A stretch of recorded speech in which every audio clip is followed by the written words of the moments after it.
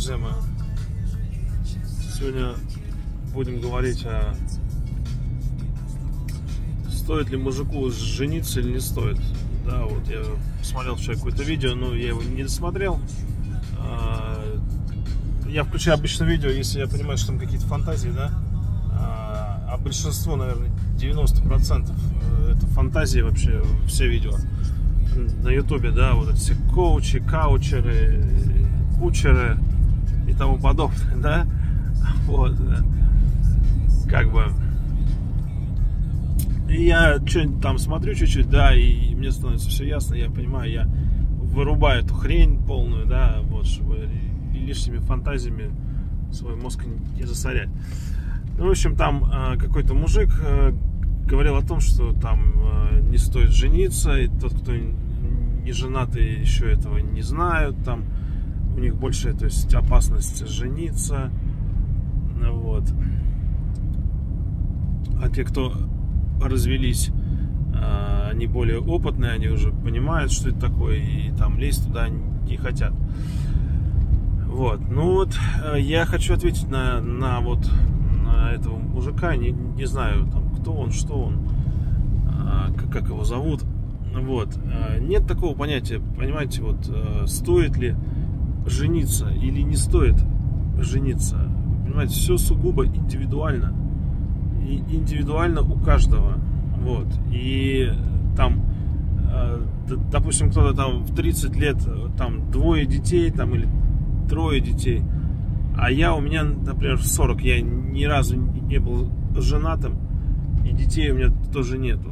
Вот. И нельзя сказать, что там у кого-то там в 20 уже есть дети, или в 25, или в 30, да, они правы, а вот то, что я там в 40, ну, без детей, я не прав. Нельзя этого сказать.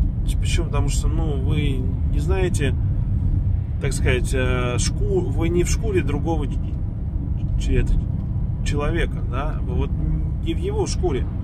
И вот те люди, которые там женились, завели детей, развелись, да, их тоже нельзя, то есть, осуждать. Или которые там в браке, но там изменяют. Вот. Ну, значит, есть на то причины.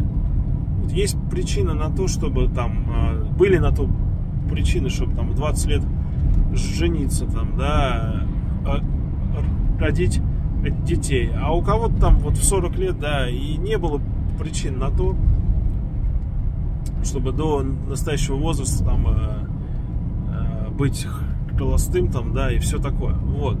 Хотя, да, там я уже в 92-м году, вот, в 92-м, я сам с 82-го года, да, в 92-м году я был по уши влюблен в девочку.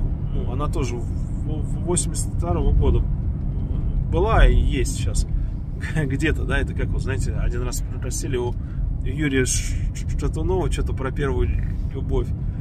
Он там что-то, ну, была какая-то там кто-то, да, и спросили его, а где она сейчас? И он ответил, где-то. Да, вот где-то. Как бы, понимаете, вот я уже в 92-м году был по уши влюблен в девочку, с которой я уже строил планы на какую-то взрослую жизнь, на детей, на свадьбу, да, и на все в этом духе. Но тому не суждено было сбыться. Но вот вы же не знаете вот мою там, да, жизнь, мою шкуру, да, вот вы же не можете покопаться в моей голове. Вы только можете сказать сейчас или написать там, как так, как там в 10 лет там, да, можно влюбиться, там никакого секса еще там не было, да, ну не было секса, да, вот в 10 лет не было секса. Не было секса физического, а в голове уже секс был. А есть еще духовный секс, да, вот. И как бы, не понимая вот это, не понимая человеческой головы другой, да, вы не можете сделать вывод, а почему вот он там в том или ином случае там сделал такое-то или такое-то решение, да, вот почему там в 10 лет, как это может быть, там, что он уже влюбился там в девочку и там мечтал с ней там по свадьбе. Ну вот не понять вам этого не понять. И как бы те там коучеры, которые скажут вам, что жениться там не надо, что там одни проблемы, что это все бесполезное дело. Вот. Ну, не слушайте их тоже.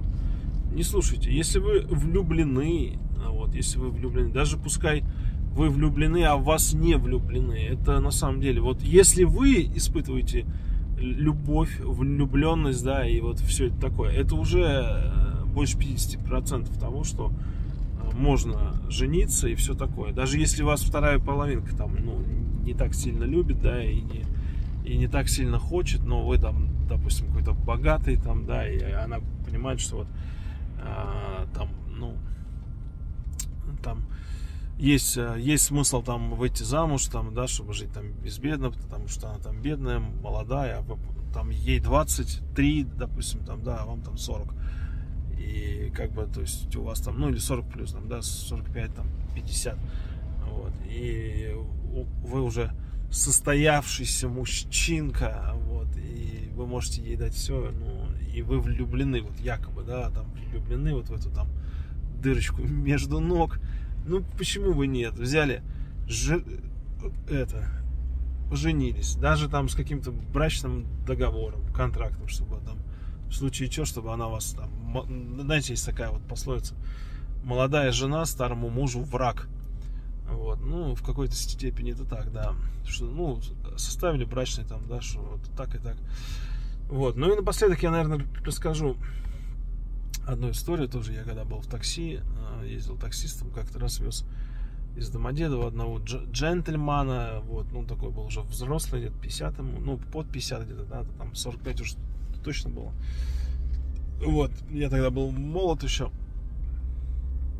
И вот он ехал сзади, и, ну, мы что-то беседовали, и зашла речь там о, ну, грубо, о бабах. Да, сейчас это модное слово.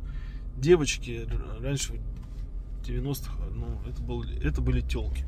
О тёлках, да, вот, ну, девочки как-то тоже там, знаешь, когда вот я тут тоже смотрю Ютуба, и какая-то там женщина 43 года такая, вот, девочки мне пишут, вот эти девочки, ну что это за тебе 43 года, ну какие, блядь, девочки, ну вот давай называйте вещи своими именами. Ты тоже из там 79-го, скорее всего, года рождения. Ну, тёлки, вот в 90-х это были тёлки. Вот эти вот девочки, да, это вот сейчас вот у молодежи 21 века это все модно. Вот я хочу девочку, да, вот я хочу девочку. Ну, блядь, ну какую, блядь, девочку? Девочка — это девственница, блядь. Вот. Ну да ладно. И, в общем, мы едем с ним, что-то разговаривались о тёлках, и он, оказывается, женатый, там у него двое или трое детей. И он такой, ну, я познакомился вот там в ресторане с молодой там девкой. Вот, и, короче, там, ну, все это у них получилось, и она ему родила. Вот, и я такой, ну и что? Он такой, ну что, буду содержать, буду там давать денег, все такое. И я такой, ну а от старой жены, ну там от своей жены, вот, с которой ты, наверное, пуд соли съел, да, уходить будешь? Он такой, нет, конечно же, нет. И никто не знает в семье его, что у него есть еще одна какая-то там молодая девочка, да, или там тёлка, вот, с ребенком и все такое. Вот, все сугубо индивидуально, да, и если тебе позволяют финансы, если тебе позволяет совесть так поступать, и там ради одной женщины не бросать вторую, да, это индивидуальный, так сказать, выбор твой, и отвечать ты будешь только перед Господом Богом, вот, но не перед какими-то там людишками, которые что-то выдумывают, какие-то браки, там, входить в брак, не входить в брак, вот. Такое мое мнение. Никого не слушайте абсолютно, не те, кто вам скажет, что вам надо обязательно жениться, не тем, кто вам скажет, что вам жениться не надо, все и то неправильно. Вот, исходите из своего, так сказать, сердца, да, вот то, что вы чувствуете. Если вы почувствовали там уже в 10 лет, что да, жениться хочу, вот девочку, я там влюблен в нее. Вот это была действительно девочка, да, там 10 лет. Ну, а уж точно девочка, потому что она уж точно была девственница. Там хочу, да, значит хочу. А если вы там в 30 или в 40 лет чувствуете, что вот, ну там, не хочу, значит не хочу. И все, никаких там слушать там родственников, друзей, там, как знакомых, там, знакомых, друзей, да, нет никакого смысла, коучев тоже.